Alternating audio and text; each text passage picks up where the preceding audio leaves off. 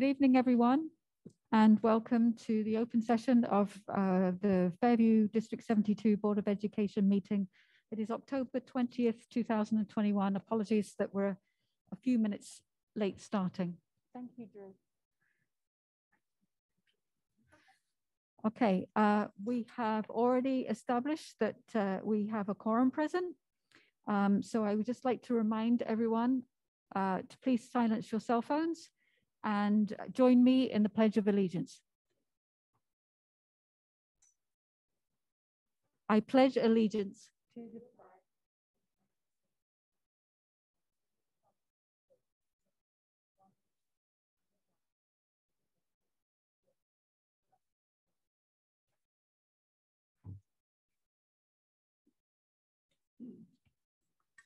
Thank you. Right, so our first item of business this evening is to approve the minutes of the regular and closed session meetings of September 22nd, 2021. Can I have a motion and a second, please? So moved. Second.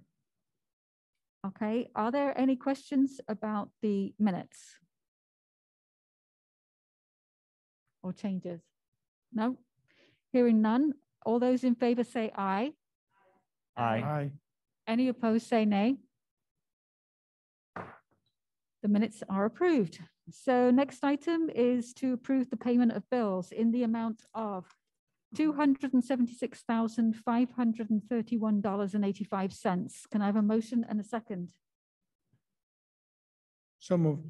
Second. Okay, are there any questions about the bills?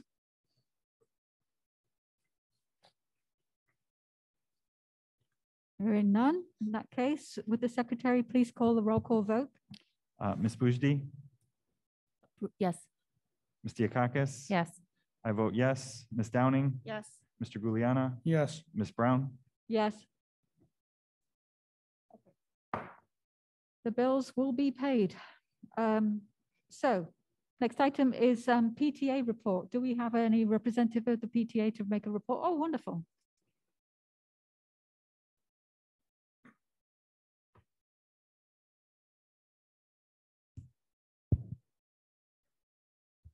Thank you. Good evening. I'm Stephen Ladenas, one of the PTA co-presidents.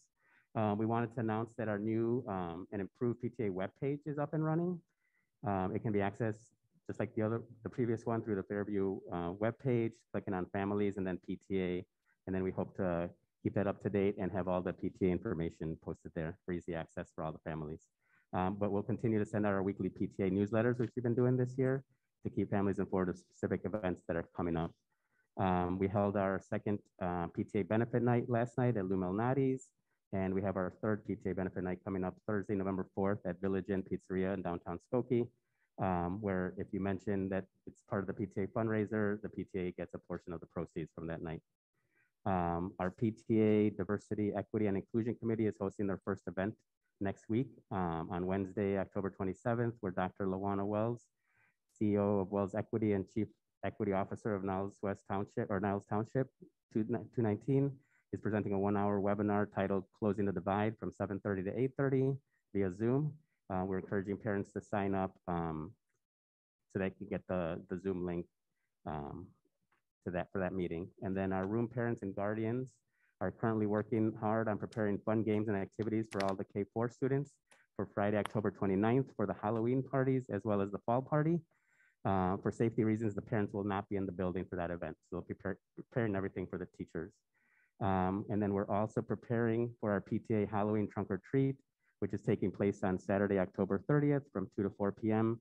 in the Fairview South rear parking lot, along with participating in one of 4 30-minute costume walks. Students and their families are invited to participate in pumpkin carving and pumpkin craft competitions by bringing in their completed works of art prior to 2 p.m. to be eligible to win some fun prizes. And then finally, our next general PTA meeting will be held on November 10th at 6:30 p.m. via Zoom, and the link will be provided in the weeks to come. Thank you. Thank you very much. Thank you. Okay, so moving on to administrative reports. And our first report this evening, we have some special guests. You want to take it? We do. I would love to introduce Mrs. Carly Gross, the Director of Special Education here at Fairview, as well as Mrs. Taryn Kendrick, who is the Director of NTDSE, the Niles Township District for Special Education Cooperative that we are a member of. So ladies, come on up. I think we have your presentation ready to roll. So welcome. Please feel free to remove your masks while you're presenting. We are comfortable with that, and we know it's hard to present under a mask. So welcome. Thank you for being here this evening. Can you hear me? Sorry, I'm not very tall, so. Good. Can you hear me? No? I would take Hello? it off and hold it. Yeah, there you go. That's better. Hi, good evening. Like Cindy said, I'm Carly Gross, the Director of Student Services here at Fairview. I've been at Fairview for 15 years. This is year 16 for me, and I feel very lucky to be part of the Fairview family. I wanted to thank you for having me tonight and appreciate your time this evening.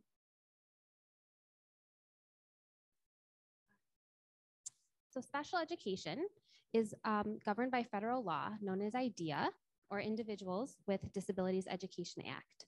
Under IDEA, school districts are legally required to provide specially designed instruction at no cost to families to meet the unique needs of a child with a disability. IDEA ensures that all children receive FAPE, which is a free and appropriate public education, in the least restrictive environment, also known as LRE. In other words, eligible students are provided with specialized instruction and or supports to address their academic needs in their least restrictive environment. So least restrictive environment, as discussed from the previous slide, refers to the federal law that requires students with disabilities to receive their education to the maximum extent appropriate with non-disabled peers, and each child's LRE is different. This upside down triangle is different or opposite to that MTSS or RTI triangle that we'll talk about later. And we'll talk about that later.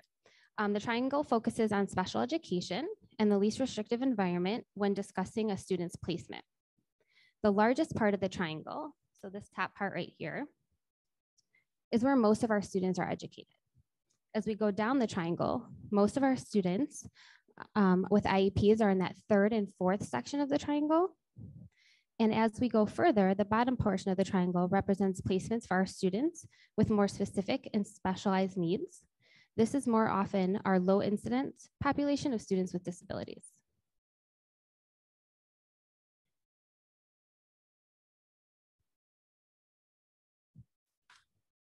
So this first section of that triangle refers to general education with no supplementary aids or services. This is the largest part of our triangle. Most of our students fall within this section of the triangle. These students are progressing appropriately with their Tier 1 instruction and are being provided by that core instruction through their core teacher or general ed teacher or core teachers. They receive their instruction from that core curriculum and they're progressing without needing additional supports or services. The second portion of that triangle refers to those students that require just a little bit more than that Tier 1 alone.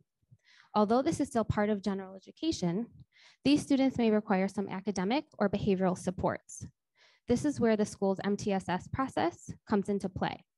So MTSS, also known as RTI, or Response to Intervention, is a comprehensive, evidence-based approach for effectively integrating multiple systems and services to simultaneously address students' academic achievement, behavior, and social emotional well-being. Students can be referred to the MTSS team in various ways, including teacher referral, universal screening, which is our MAP or FastBridge benchmarking. And that is our main way that we identify these students in need. Once a student is brought up through the MTSS process, their progress is reviewed and supports, accommodations, or more significant differentiated instruction may be discussed as options for that student. If tiered intervention is recommended, the student's progress is monitored regularly. Examples of some of those supports could include reading support, math support, social work or counseling, Sometimes we have OT, which is our occupational therapy, speech therapy, as short term through RTI services to see if a child's responding, 504 plans, classroom or school accommodations, or behavior incentive plans. When we look at our academic tiered support for reading and math, our goal is to get as close to that RTI triangle as possible, where 80% of our students are in tier 1. In pulling our data, we are really proud to report that our district is right there. Of course, because of the COVID slide, we've had to make some adjustments to criteria for intervention. And because of that, the district has added some supplemental supports to our tier 1 in hopes of hitting more students. This chart identifies the percentage of students K through 8 in each tier. We have also been piloting something we call tier 1 plus in our K through 4, where our interventionists are helping teachers provide more targeted supports in the classroom for those students who may need a little extra, something extra, but not yet tier 2.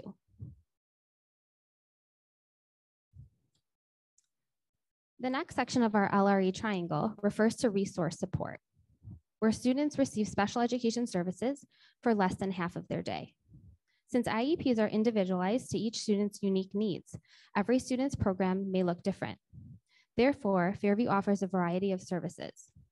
Some of these include push-in support, where a special education teacher provides specialized instruction within the general education environment. Pull-out support, where a special education teacher works in a small group in the special education setting. Consultation support, so a special education may also work with general education teachers to make sure that the child's needs are being met within the general education setting. And lastly, some students are eligible for what we call speech and language IEPs, where support is mainly provided by a speech and language pathologist. The next portion of the triangle refers to instructional or self-contained. This is typically when students are in a special education classroom for more than half of their day. Fairview currently houses K through 4 instructional opportunities within our building. Typically, these students receive the majority of their services in the instructional or special education classroom. Fairview has historically partnered with East Prairie School for early childhood programming, as well as instructional level support. The model that has been developed includes supporting early childhood at East Prairie School, supporting instructional programming K4 here at Fairview, and supporting instructional programming 5-8 at EPS, East Prairie. Over the years, the way in which Fairview has supported programming 5 through 8 has evolved and continues to evolve. Currently, at the 5th grade level, as we move to that middle school model, the team looks at student needs class by class. If a child is able to integrate into general education, requiring pull-out services for core academics such as math, reading, or ELA, the student will likely have a placement opportunity here at Fairview. Depending on their level of academic or functional needs, and if a student requires more of that special education home base, the team might then look towards East Prairie for programming. Furthermore, moving through that continuum of support and services, if a student were to require more than that or more extensive support, the team might then look towards NTDSC. Additionally, since IEPs are individualized to student need, we find that we have many students who kind of float between that 3rd and 4th section of the triangle, which is that resource and instructional. Good evening, everyone. I'm Taryn, and I'm the Executive Director at Niles Township District for Special Education.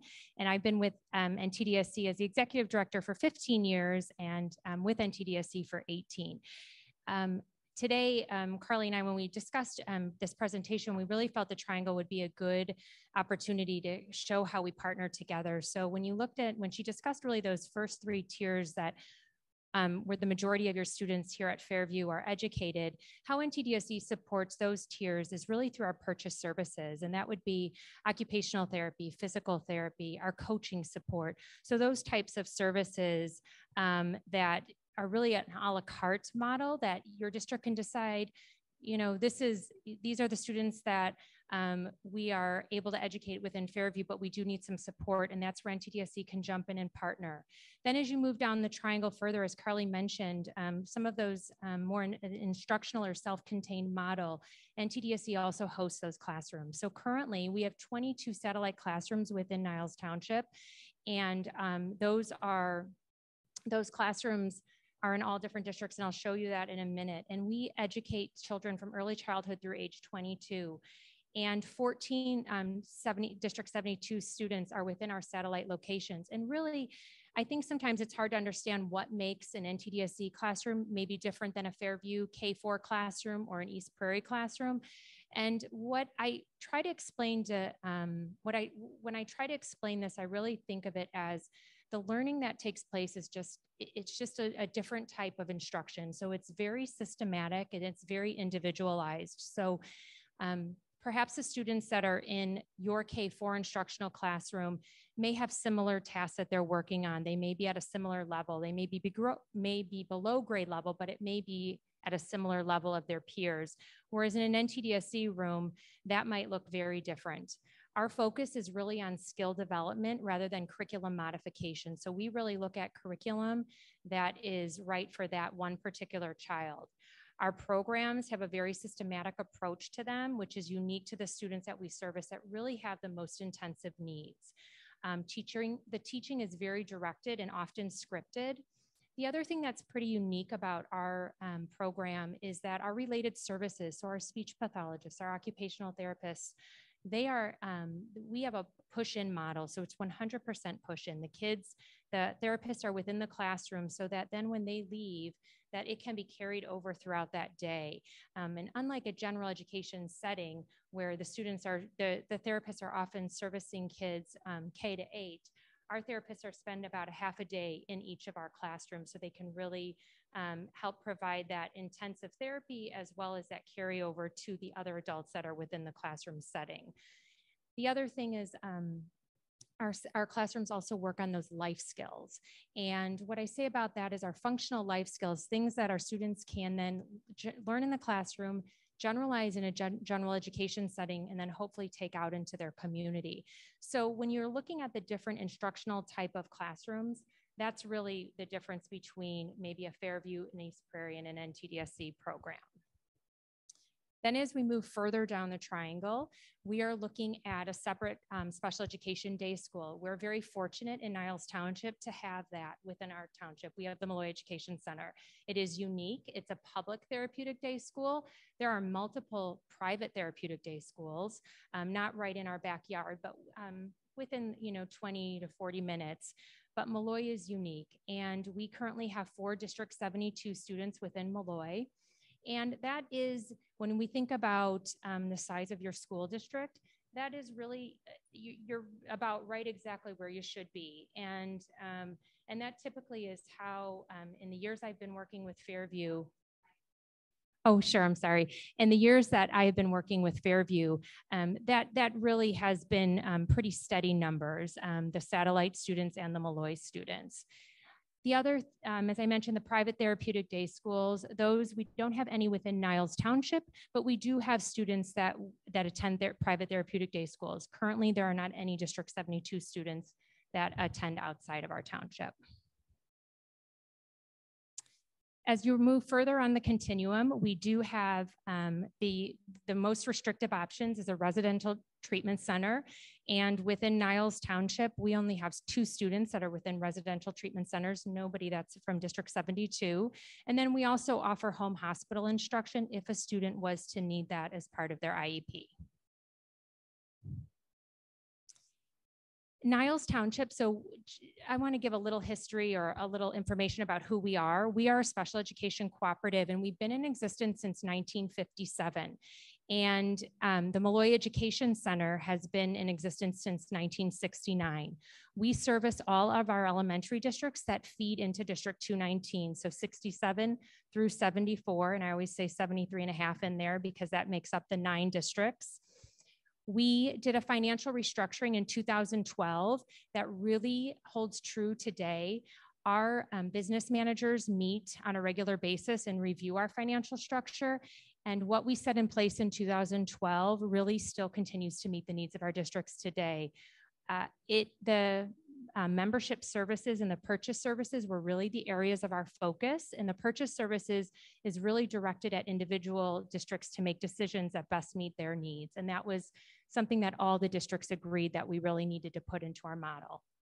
We are governed by Articles of Agreement, and most recently, we've had the Articles of Agreement in effect since 2015, and they still, again, hold true today. Here's some of the ways we partner with NTDSE and District 72. So if you look on the left, these are the supports that we provide. This is generally in our membership services. So we do provide legal guidance and support with state mandates. We provide networking opportunities. Our IEP system is within Niles. All of the districts in Niles Township use the same IEP system, which really helps because we do have students that move from district to district, and it also is one that's widely used throughout the state, so that is very helpful. We have uniformity with our paperwork, our programming, our benchmarking, and our assessments. We provide funding oversight for the IDEA grants and compliance with federal and state reporting. Something new to all of us is the Early Childhood Alliance, and that is NTDSE as the fiscal agent for the Alliance, and we've been working together to really bring early childhood opportunities to our township. We have, we do a lot with the special education research-based curriculum and really work with our districts to make sure that they have robust curriculum in special education. And then we also provide our districts access to specialists. So that's what's really unique about NTDSE is all of the districts have speech and language pathologists, but the ones at NTDSE have a very specific focus with that low incidence population. Some of the services that we directly partner with District 72 would be our instructional programs that we've already talked about, the purchase services. You currently purchase occupational therapist from us, a vision itinerant, a hearing itinerant, an instructional coach, and a physical therapist. I am the state approved director of special education for all 9 districts. We do provide professional learning, parent education. We do the ESY programming, something that the non-public schools were required to provide a portion of our IDEA grant to our non-public schools, and NTDSE oversees that and provides those services. We do our preschool screening, and we also have an assistive technology coordinator that supports our district. So those are just some of the ways that you can see how we partner with your district. Here's where our satellite locations are. Our newest location is in District 219. So just something to note, District 219 is not a member district. They have not been a member district since I've been on board. I think it was 2005 when they went off on their own. But we've still worked very closely with District 219. We have a renovation in the process at Malloy, which I'm sure you're well aware of, and we have run out of space. So District 219 was very gracious. Their new Bridges Center, it's a transition center. They offered us a classroom there for our high school students who, of course, are out of district students. Many of them are theirs, but we are running a classroom there at no cost. So we're very excited to be partnering with District 219 in that endeavor. And here's the classrooms that we have at the Malloy Education Center. We have 18 classrooms at the Malloy Education Center, and we span from pre-K through 12th grade there as well. Here's just a little bit, kind of it consolidates a slide. Oh, I don't know, still right here.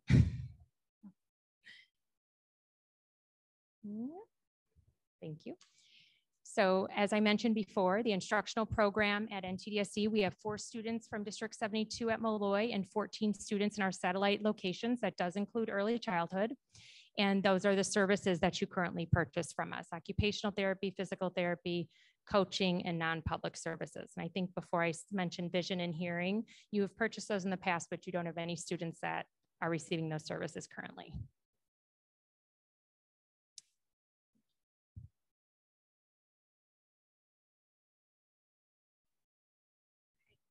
So this graph represents the percentage of students with IEPs compared to those without IEPs within the district. Just to point out that this percentage can appear a little higher due to the number of early childhood students that we have within the district with IEPs. Currently, the district has 14 preschool age students that are identified and receiving services. Legally, we are obligated to identify and provide services for children aged 3 to 5 that live within our district boundaries. However, since we don't currently have a general education preschool, those 14 preschoolers are the only preschool students that are currently enrolled in the district.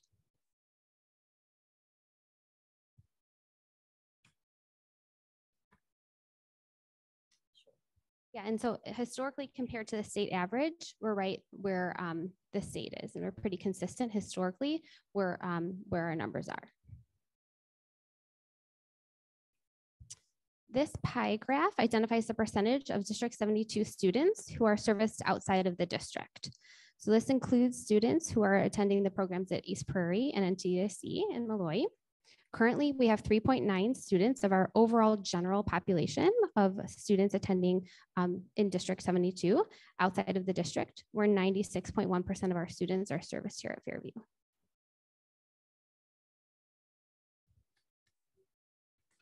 And lastly, this last pie graph breaks down the service locations for the District 72 students with IEPs. Most of the students with IEPs are serviced here at Fairview. 73.4% of those students are here. 10.1% of the students are at East Prairie, but most of those are early childhood little friends. 12.8% of the students are serviced through NTDSC. And lastly, 3.7% are currently attending programs at Malloy. No, that was a lot of information. Do you have any questions? I have a couple questions. Can you go back one? Yeah, this one. So the orange where it says they're serviced through NTDSC, does that mean? Yeah, satellite class, sorry. Satellite the satellite classes. classes Okay. versus Malloy. Gotcha, It's all gotcha. NTDSC, but NTDSC satellite. Satellite, Yes. got it, okay. And just out of curiosity, on the upside down triangle, I didn't see anything in there about like paraprofessionals. Can they, if a student has a paraprofessional, do they go up or down in LRE?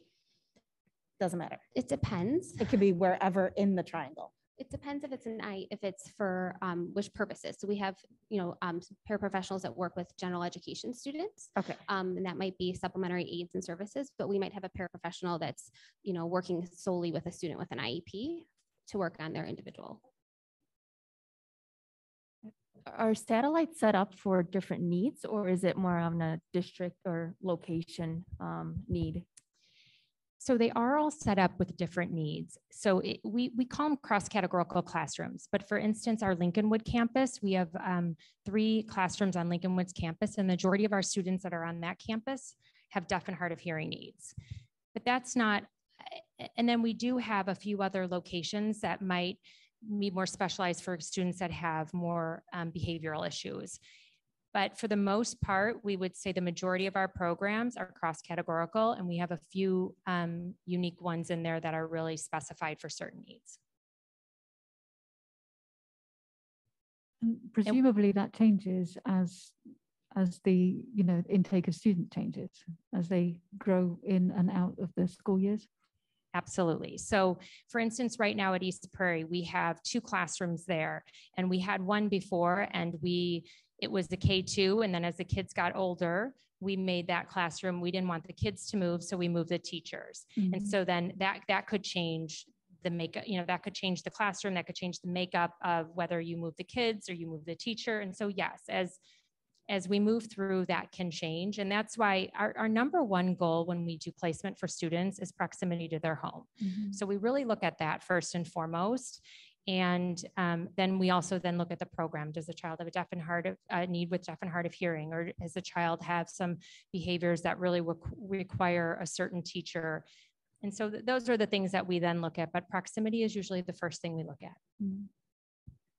I have a question. Are the satellites locations just categorized like you said, or why isn't it at each district?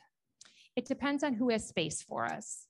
And that's how, so we've been in District 72 before, but you have grown a lot. And I know that there's talks about bringing us back when you do have your addition, which we would be thrilled to come back.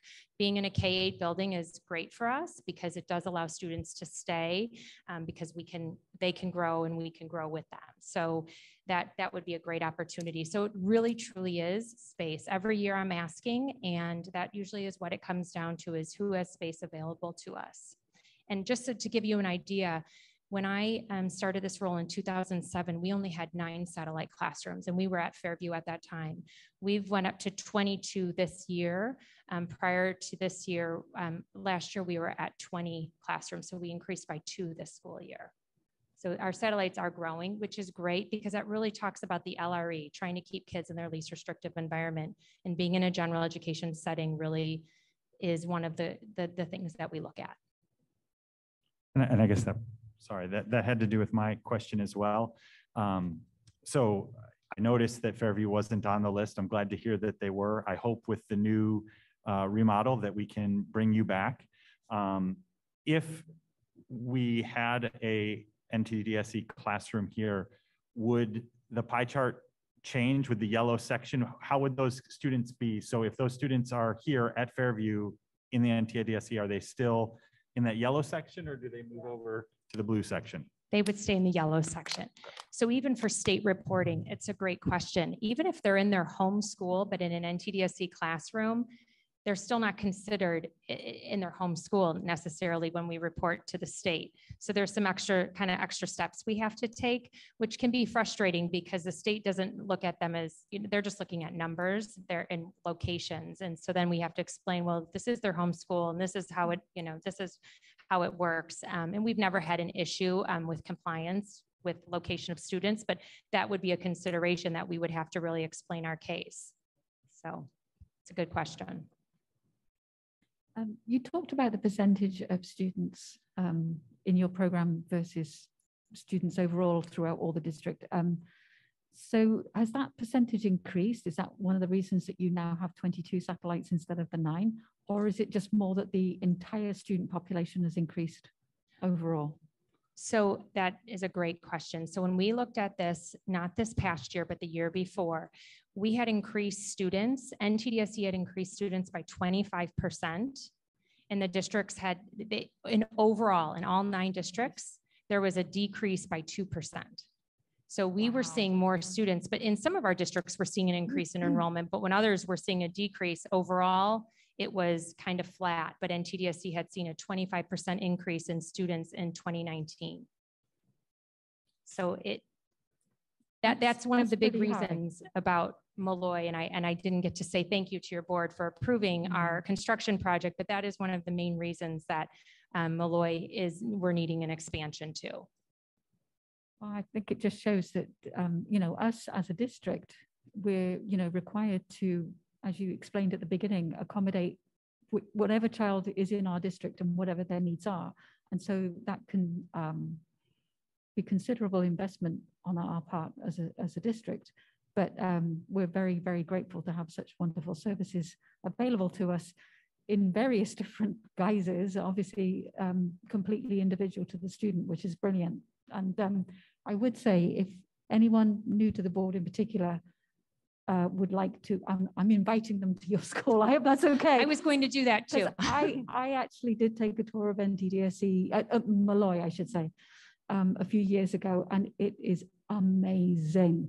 Just the facility that they have there, and it's about to be 10 times better. But what you do for your students there is just absolutely mind-blowing. It's amazing. Well, and Taryn is too humble to probably say it, but I will. This Niles Township is known for providing excellent special education programming for students. Yes. Many times we hear parents moving into the district who have children with special needs, and they've done all the research. They're looking for the best programs. And I think that's, attributable to Taryn and her leadership, as well as the staff she has working both in the satellite programs and at Malloy. People move to this area for those programs. So I think that's why you're at 25%.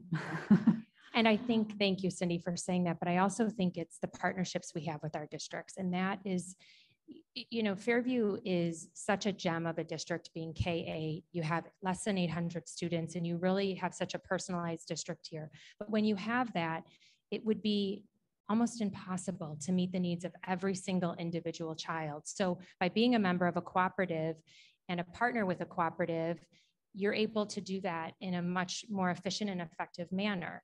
And no one likes to say that we can't meet the needs of a student, but I think that that's a hard thing for a team to come to terms with when, and I can say that Carly sitting next to me as the leader of her teams, that's hard to say. You know, we have to look for another placement, but that's what I hope we're able to do, is provide a strong, solid placement where you can look to us and say, we need some help and we have a good partner that can do it.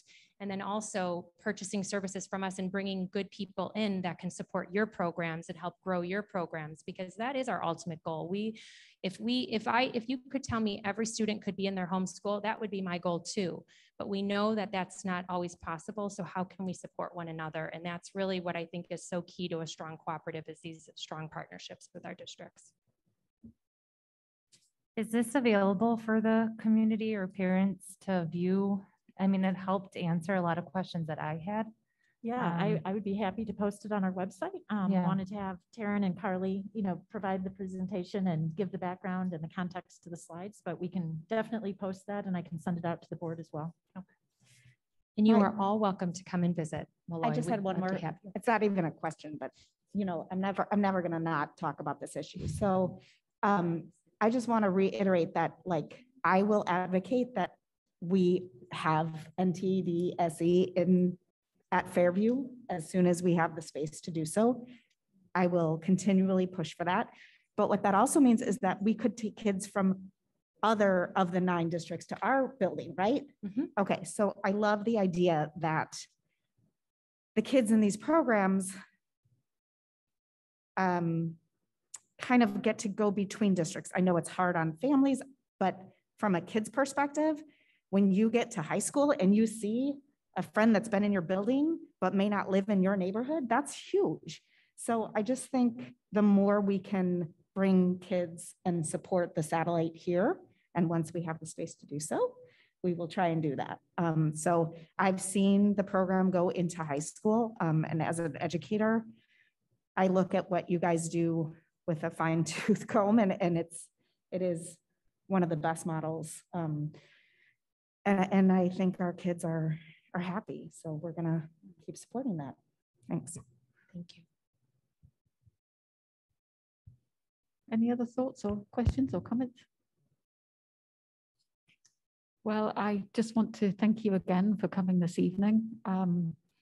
I have heard from you before on your presentation. I knew some of what you presented this evening, but I swear I always learn more about NTDSE because it's always changing. That's the thing.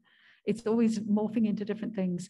And the number one reason for that is that you're accommodating every single child. So you are doing a fabulous job. We're extremely grateful for you for coming this evening, and we'll continue doing what you're doing. Thank you. Thank you for having me. I appreciate it. You're welcome. Thank you. Thank you.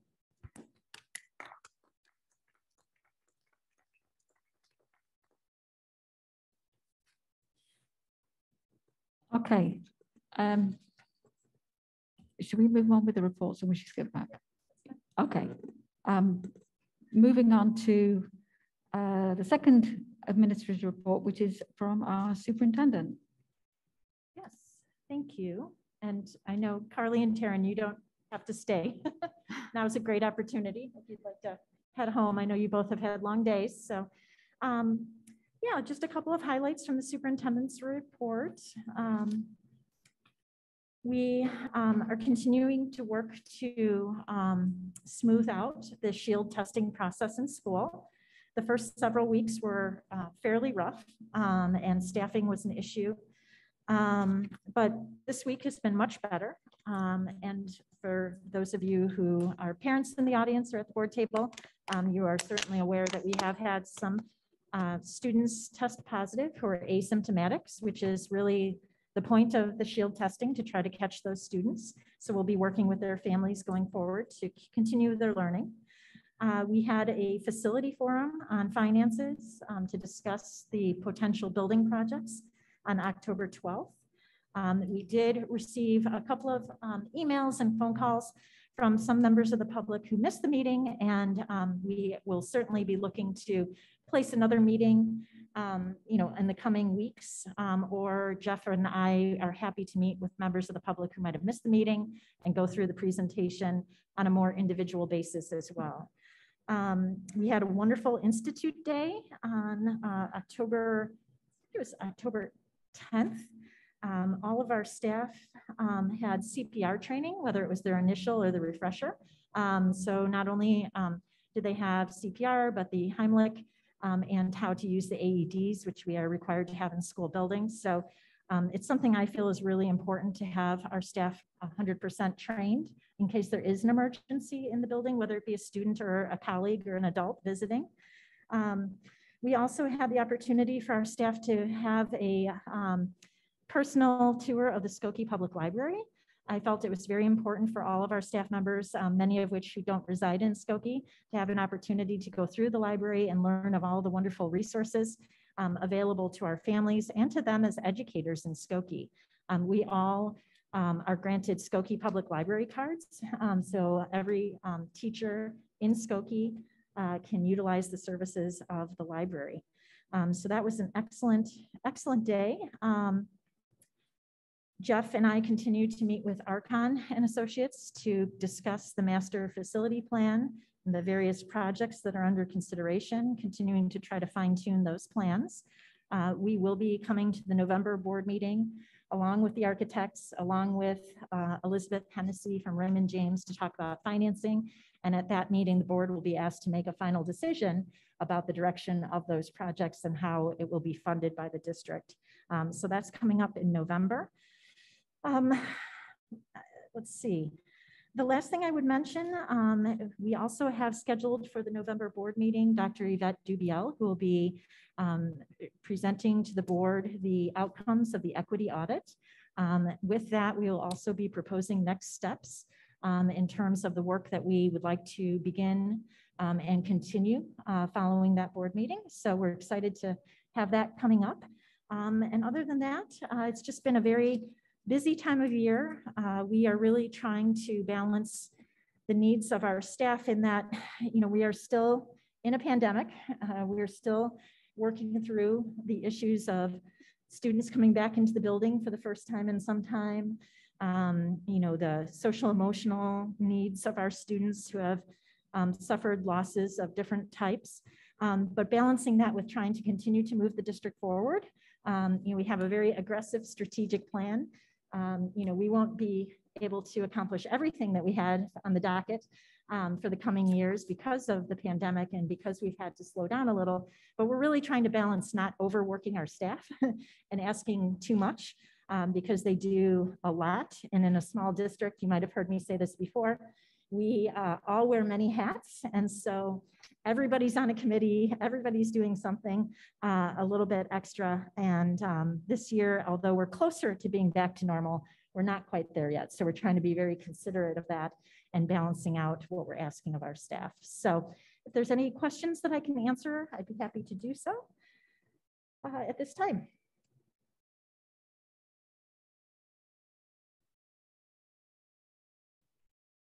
Everybody good? Great. Okay, well, thank you very much. So moving along, we have the IASB resolutions discussion. There is quite a bit to get through on this, but I'll try and work it as easily as we can. I think you all just received the hard copies of the resolutions. They just came in the other day. For the benefit of the new board members in particular, the way that this works is every year at the conference, there is a delegate assembly, and I'll be the delegate, I have been for several years. So I'll be representing this board, and I will be voting on these resolutions. The resolutions come from various districts up and down the state. Anyone can put forward a resolution. They go to a resolutions committee, and they decide which ones actually get to this stage of being at the delegate discussion in November. The way that the flow chart I gave you, it just sort of shows the process of each of the resolutions. There's basically two categories that they determined as a committee, at IASB Resolution Committee. They are going to adopt the resolution, that they think that it's worthy and they will actually proceed with it, or they do not adopt it and they do not want to proceed with it. And when I say proceed with it, all that really means is that IASB as an organization will pursue that with legislators in order to get legislation passed to support that particular resolution and the purpose of it, the proposal. So it's not to say that, you know, as soon as I vote with all the other delegates in November, that's it, that happens. It's just the start of the process, really.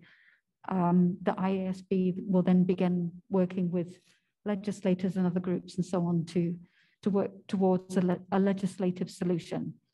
So the reason for my flow chart was just to bear this in mind. The do adopt resolutions are usually placed on a consent agenda unless somebody at the delegate assembly asks for it to be removed because they want to debate it and discuss it.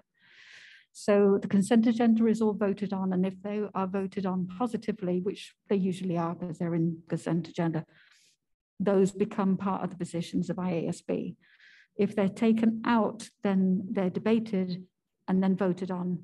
And then obviously if the vote is positive, it also becomes part of the positions of IASB. On the do not adopt resolutions, they're automatically, in a sense, you know, on the scrap heap. They're not to be adopted unless one of the proposing school district appeals it. And in that case, that would actually happen by a deadline before the delegate assembly. Even at that stage, it doesn't necessarily that it's going to get voted on to be approved or not approved. It gets voted on to see if it should be debated first. And then if it passes that, then it gets debated and voted on and potentially becomes part of the positions of IASB. So I hope that that would actually help you as we're working through this, because you will see that there are do adopt resolutions and do not adopt resolutions. And that is the designation of the IASB Resolution Committee. So we do need to run through these, and the decision I need this evening to take to this delegate assembly is whether you want me to agree with the do adopt or disagree with the do adopt and actually oppose it. And the same with the others. If it's a do not adopt and you want to adopt it, I can only do that if that school has forwarded that appeal, and I won't know that until I actually get to the delegate assembly. So in a sense, on the do not adopts, if we're in favor of it, it could be moot, because if it's not been appealed, then it won't even come up for vote anyway. Do you see what I mean? I know this is quite complicated, and believe me, it's taken 10 years to get to grips with it. But if we could just run through them, because there is quite a lot this year to get a decision on. So first of all is a resolution for pre-service teacher education to include instruction on literacy, so that teachers should take at least one education course solely dedicated to reading instruction. This has been voted by the committee to adopt. There was a similar one like this time last year, only this one is a little bit more specific if you want to read it down. So like I say, basically at this point we have to decide, do I also say yes, do adopt, or do I say no, don't adopt? Around the table, yeses or nos? Yes? Yes. Yes. Okay, so that's a yes. Second one is student safety and protection plan, which this has come up several times in the last year, and it's morphed slightly at different times. It essentially is allowing school districts employees, if they have the proper firearm owner's identification, to be able to carry a firearm, a concealed firearm in schools. It has come up several times in the last few years, and it's always been voted down because people don't want to see guns in schools. The emphasis on this one is that it is purely voluntary and it is purely local control, and it's purely a decision of each and individual district. The main arguments for this from these particularly remote districts is that the response time for the emergency services is often considerable. I mean, ours is literally up the road. They could be 20 minutes away. And as I say, in past years, this has been voted down every time, and the recommendation from the committee has been do not adopt every time.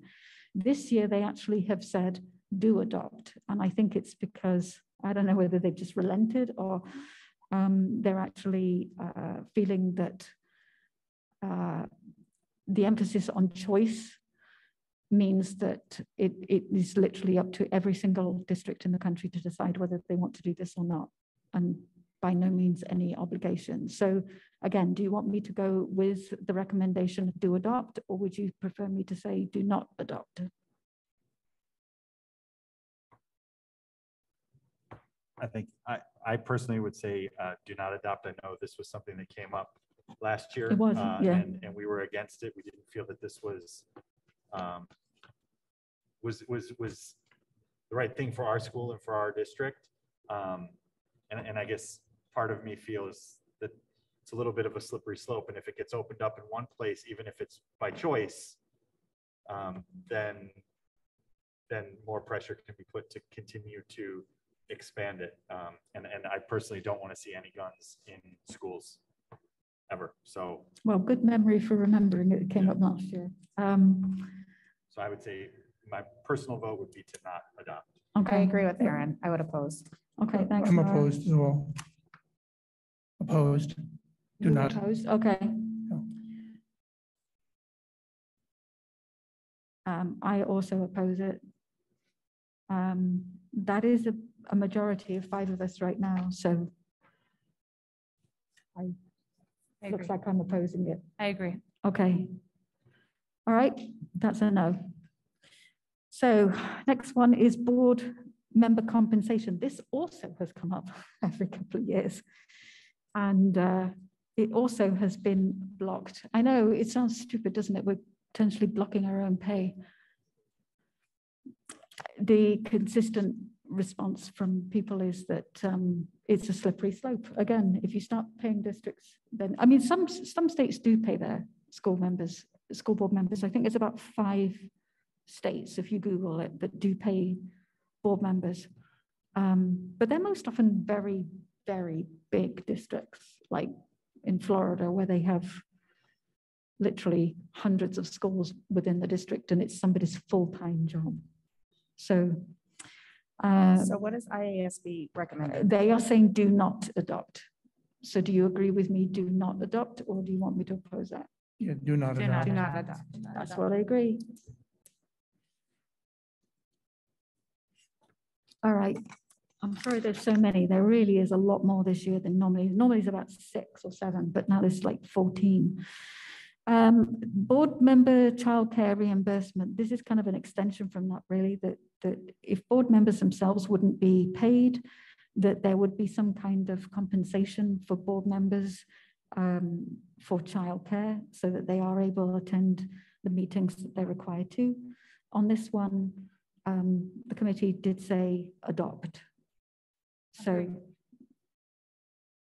So it's saying that if I need childcare for me to be a board member here tonight and somebody at home, that I would be compensated for that childcare? Yeah, that's the principle of it. I mean, I think it also, I mean, they're saying, oh, you know, well, it's a barrier to people joining the board. Well, there's lots and lots of barriers to people joining a board. I mean, you could have a job that is in the evening, so guess what? You can never be on the board. So, I mean, I think you could potentially be completely overcompensating all the time. But then again, there are other, I'm just trying to put the flip side, is that there are some school districts that are desperate for board members. And so any kind of compensation would actually be welcome. But Yes. you do? Yeah. Okay. Yes. Okay, so the next one really pertains to what we were dealing with during COVID, in the early days of COVID, I should say. in that there should be a permanent remote virtual option for school board meetings. Obviously, everything would be in line with the Open Meetings Act. And there still would need to be all the usual public comment or availability for public comment, etc. But so everything else would be the same. It just would be having the option at any point in time to switch to a remote meeting setup. And this is a do adopt. Yeah, I would support that. I agree. Yeah, I agree. We did it before, we can do it again. The next one is about reorganization of the board. Basically, every time there is an election, there is a certain period of time, I think it's 21 days before the election results can be determined, whatever the word is. And then that allows just 7 days before that board has to be sworn in. So if you think back to when you guys were sworn in, we had to do it within 28 days of the election day. This is saying that that's too tight and that it should be extended to 40 days. The pros of that obviously is it gives you flexibility, but the con, if you like, is that you could potentially have this sort of lame duck board that are still sitting on the board. They know they're not going to be continuing, that they could pass things that people might not agree with. I personally think that's like, I don't know. I can't see people jumping all over that and saying, oh, great, we're on our way out. Let's get this in now. You know, I don't know. Certainly not here, we wouldn't. This is being recommended to adopt by ISB. Any particular thoughts? I think, yeah, assume best intentions. I agree. Yeah. Adopt. And extra time would be helpful. I know, like I said before, this is only about IASB taking up this as a cause. It doesn't mean it's going to switch from 28 to 40 days. They may come to some kind of compromise in between, like 35 or something like that. I don't know. But so that's a yes. Yes. Yes. Indigenous people curriculum inclusion. This is a recommendation that there be, I had some notes, that particular area of instruction, specific instruction on curriculum inclusion is missing from the current US history requirements, and that they want that to be included. Yes, adopt. Yes. Yeah, they recommended do adopt on that one. We're good on that. Mm-hmm. Next one is the science of reading curriculum. This is for Illinois to introduce the science of reading, that's in inverted commas, as in it's a specific product, in their K-5 grade level curriculum, which includes in-depth phonemic education. This one is actually being recommended as do not adopt, and the main reason for that is that they're saying it's too specific because it's too focused on this particular science of reading, as opposed to being, yes, we should do more for helping kids read in school, but not that this particular program should be mandated. I agree with that one. Yeah, they should, yeah. So we agree we should oppose it. Okay, next one is health and sex education curriculum in schools. This is a change of language. Although Senate Bill 0818 currently states school district may rather than shall use curriculum, we have concerns that state legislators will change it to shall. So they want to be ensured that they keep it as may. Do you see what I mean? It's a bit confusing, but they want to ensure that any health and sex education curriculum is a local control. This is saying that the district has control of what we're teaching when it comes to sex ed. If you read it down, this is the district speaking. We firmly believe in a local district's right to determine the curriculum that best suits their community and students that they serve. Local school board is the elected representative of the school board community and understands the thoughts and wishes of those that live there. No, that's the district that proposed this. That's not us. No, no, this is Mercer district. So this one, they are recommending do adopt. Do. So it recommends to adopt to just keep it at a local. It means keeping it as may instead of shall, because the shall is more of a mandate. May is you do what you want to do. I have one more question. Can I look up the SB 0818 if that's the one that I'm thinking about? You want to check it out? Is that the one that they wanted to start sex ed in kindergarten? That's not I that. don't recall. I thought it was the same as DD. I don't recall without looking it up. I'm sorry. We could. Yeah.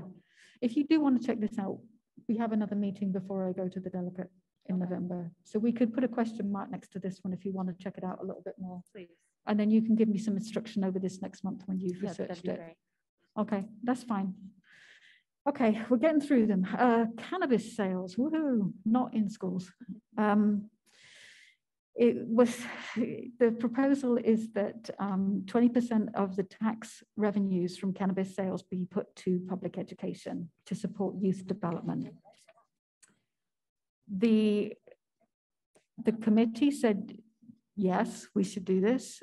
But one of the things that they actually added to it is that this should be supplemental and not supplanting. In other words, it should be in addition to whatever money we get at the moment, not saying, oh, well, now you've got the drug money, we'll just drop your state funding, you know. So yes, I think if there's more money, we'll take it. Agreed? Yes. Everybody's nodding. Okay, clean energy infrastructure federal funding. This is proposal to allow campuses, school campuses, to be candidates for clean energy. Interestingly, this is a do not adopt. So only if the school proposed it submits an appeal will it actually come up for discussion. But should it come up for discussion, do you want me to vote positively for this? The actual resolution is that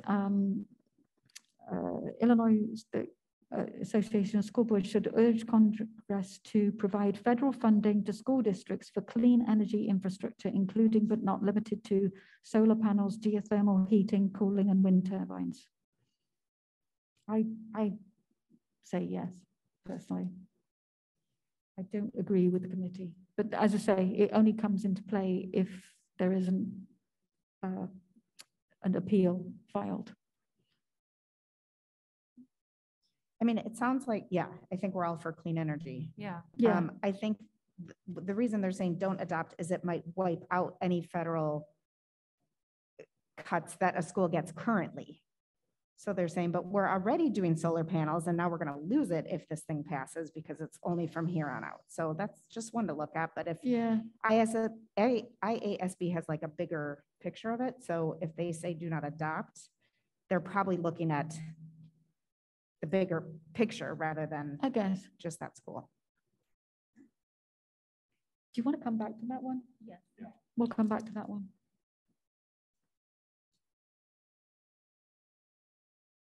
Okay. Electric school buses, we're on the alternative energies again. Electric school buses and charging stations. This one is also recommended to do not adopt. So again, it will only come up if it's been appealed. But this is to urge Congress to provide federal funding to school districts for clean electric school buses and charging stations. So this is, the objection really was that this is just talking about electric buses rather than other clean burning fuel. I know at 219 they invested in natural gas, didn't they? So there are alternatives. So they're saying, as it stands, with it being just a focus on electric, they're saying do not adopt. Agreed? Yeah. Agreed. Yes. Landscaping federal funding. This is actually quite interesting. Have you read this one? This is for to provide funding for school districts that are dealing with the effects of environmental problems, including flooding. Yes, we know all about flooding. So it would be to provide funding to allow for stormwater detentions, trees, perennial plants, root structures, just all kinds of things that will actually help those structural problems that the schools are facing. And this is recommended as do adopt. I would say Yes. do adopt. Yeah. Yeah. And I guess I don't quite understand why they're okay with federal funding for landscaping, but not for energy infrastructure. I was a bit confused too. I think both of those seem related. I get the to me electric personally. buses being too specific. Yeah. But the other one I'm not so sure of. So I would definitely support. Okay. Next is expanding broadband internet access. Duh. Yeah. Yes. Sorry for being facetious, but yes. And the next one, I think this is the last one, isn't it? Yeah, this is the last one, which is about child-safe gun storage. This also came up last year. This is about having a recommendation that at the moment the law is that if there is a person under the age of 14 in a household, then a firearm needs to be locked. To change that law to 18. So basically to capture those kids between the age of 14 or 18, that they also, it would be, the access to the firearm would be removed for them. This did come up in 2020, and it was recommended then to do not adopt. Nothing to do with it in principle, it's just more that this is not a school board matter. This is not something that is in the purview. The school board could support this, but we can't tell people what to do in their homes. It's not to do with the school district. It's to do with people's choice in their homes. So that was the reason they said last year, do not adopt. And this year they're also saying do not adopt. And like I say, I agree with that. Yeah. Do not adopt. I agree it doesn't with have the- anything to do with the school. Yeah, the determination is here is it's not the place of school boards or IASB to determine the actions people take in their own homes. Do we want kids to access guns? Absolutely not. But it's all about what is in the purview and realm of a school board. So I would agree with do not adopt. I'm okay with going with their recommendation, which is to do not adopt, because it's not in our purview. And that's it. After that, there is a whole bunch of other information there, which is all the previous positions that they've taken. So feel free to take a look through those. That's usually done in a one block vote at the end that we adopt those continuing. And sometimes there's this one that's being slightly amended, but that doesn't tend to change terribly. So thank you. We just have a couple then that I've marked that we'll just reconvene on. I mean, we may not even come to it next meeting if you want to just take a look and give me your opinion between now and next month. I'll probably have a conversation with Shireen in the next week or so and get her point on these and report to her what we discussed this evening. Or she can watch the video, just to get her opinion. And I think we've got a good position. Thank you. Thank you for helping me work through that. I know it's kind of complicated, but we are done. Okay, and hang on a minute. I need a swig.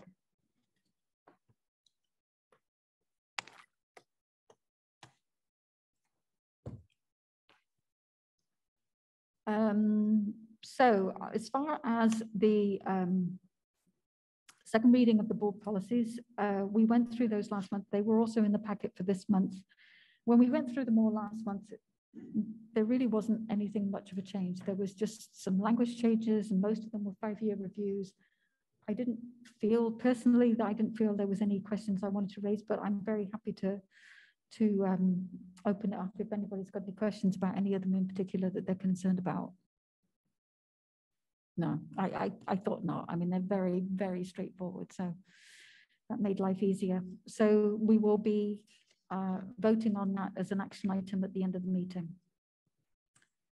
Okay, so moving on to board committees and representatives. Oh my God, it's still me. EdRed. So I did go to the EdRed lunch on September 24th. Well, I virtually attended the lunch. It was very, very well attended, which actually made me quite glad that I didn't attend it in person because it was kind of crowded in there. But at the EdRed lunch, that was when Ram Villabalam addressed everybody with his plans for this coming year, the particular things that he's working on. EdRed also outlined their initiatives for the next year. They're focusing on property tax issues like TIF and PTEL, which are the TIF is the tax relief for improving blighted areas. There's a big sort of decision about what constitutes a blighted area. And PTEL is obviously more important to us because that's about the tax caps, which we're subject to. There's also professional development mandates that they're looking at the moment. There are numerous mandates determining the professional development that all teachers must take periodically. There's a move to try and streamline that and make it more manageable. And that's actually something that Senator Villabalam is working on with EdRed. There's the amendment of the Firearms Restraints Order Act. This is currently that only family members and law enforcement officers are qualified to file a restraining order to remove a firearm from a person. This is looking to extend, draft legislation would extend that to a school district, not that the school district would actually determine if the person had the firearm removed, but simply petition to do so. If they thought that there was a concern, they could petition, and then obviously a judge would decide whether that petition was acceptable or not. They're working on that. There's also working on special education funding structure. There is a high-cost special education funding commission report that's coming out in November. So they're going to be looking at that. It overviews the entire special education funding structure. They have advisory committees on equity, finance, early literacy, and social emotional learning. I have actually put forward to be part of their equity committee because I've done extensive training now on equity. I just did one this afternoon. I'm hoping that my experience of doing those will bring something to their advisory committee. I don't know if Jeff's still doing the finance, is he?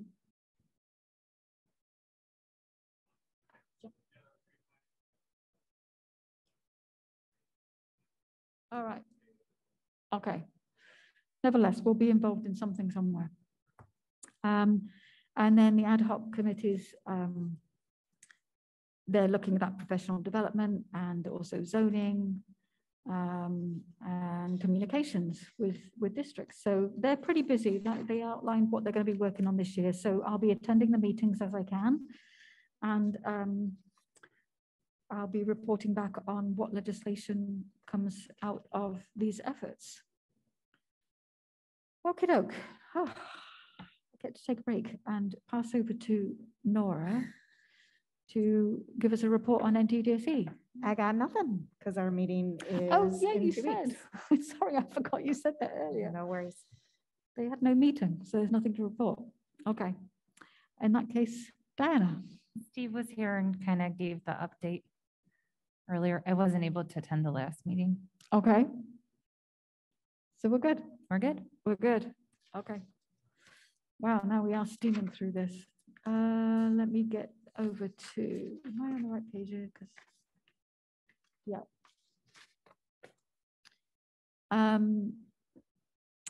Freedom of information requests is next. I can note that there were no FOIA requests received in this last month. Information items and correspondence. Miss the Secretary, do we have anything? Since our last board meeting, there have been no correspondence this month. Nothing? Yes. Good. And now we approach public comment, where we can invite the members of the audience to address the board, ask them to state their name, and we will be keeping a 3-minute time limit. The secretary will do so. I should also add that our provision for getting comments to the board online, there were no online comments this month. So we will just be dealing with anybody who wants to address the board in the audience right now.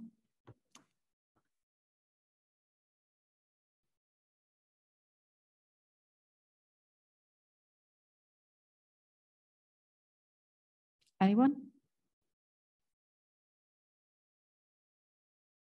Okay.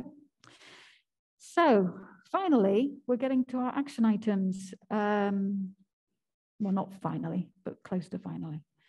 So our first action item this evening is to approve employment of personnel as was discussed in our closed session meeting earlier this evening. So can I have a motion and a second to approve employment of personnel? So moved. I'll second. Okay. Could the secretary please call the roll? Yes, Ms. Brown, Yes. Ms. Diakakis? Yes. Mr. Juliana, Yes. Ms. Downing? Yes. I vote yes. Ms. Bougie? Yes. Excellent. And our second action item is to approve the board policies. I won't list them because there's too many. The board policies as listed in the packet. Can I have a motion and a second? So moved. I'll second. I think board policies, we actually don't need a roll call vote. We can just vote. Voice vote. Yeah, it's got roll call here, but it's not. All those in favor say aye. Aye. Aye. Any opposed say nay. We have approved the board policies. So items for future consideration. Does anybody have anything to put forward? I just want to say I do realize that I skipped an item right at the beginning. Oh, good news. I skipped it. I'm sorry. So again, I think I will combine in the sense then that anybody got any good news and anybody got any items for future consideration? In regards to good news, I'd like to congratulate Fairview administration with the niche rating that they had. They were #1 in a Cook County rating and a public in Illinois as well. So that was Absolutely. Congratulations. Well done. I had the opportunity to attend the, I think it's the Little Nine volleyball tournament that was hosted here at Fairview. I think it was a great event. It brought the community together, and the Fairview girls did very, very well, both the JV and the varsity team. So congratulations to Fairview girls volleyball team and their coaches.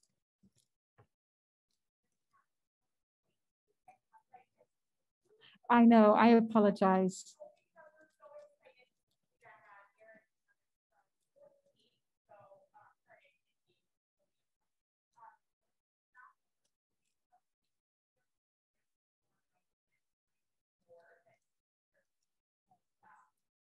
West.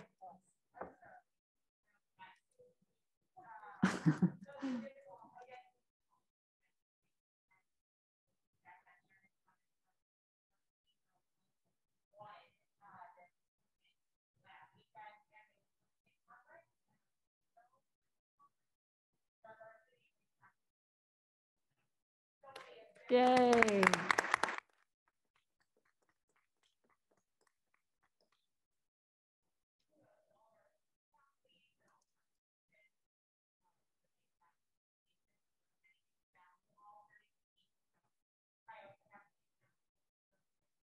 Excellent. Yeah, I apologize for skipping it, but then I thought, okay, we'll just do it all at the end. So everybody has at their desk, at their place, a little pin. This is actually our recognition as a, I've forgotten what it's actually called now, the school board recognition award that we received as being a governance award. That's the word I was looking for. Thank you. Yes, so I have 3 of these now. I do. I have a lot of pins. So, yeah, so well done us. I think that's it. Is there any other future items? Nope. Okay, in that case, can I have a motion and second to adjourn the meeting at 8:24 p.m.? So moved. I'll second. Can the secretary please call the roll? Yes, Ms. Bougie, Yes. Mr. Giuliano, Yes. Ms. Brown, Yes. Ms. Diakakis. Yes. I vote yes. Ms. Downing. Yes. Excellent. Thank you very much, everybody. Thank you for coming.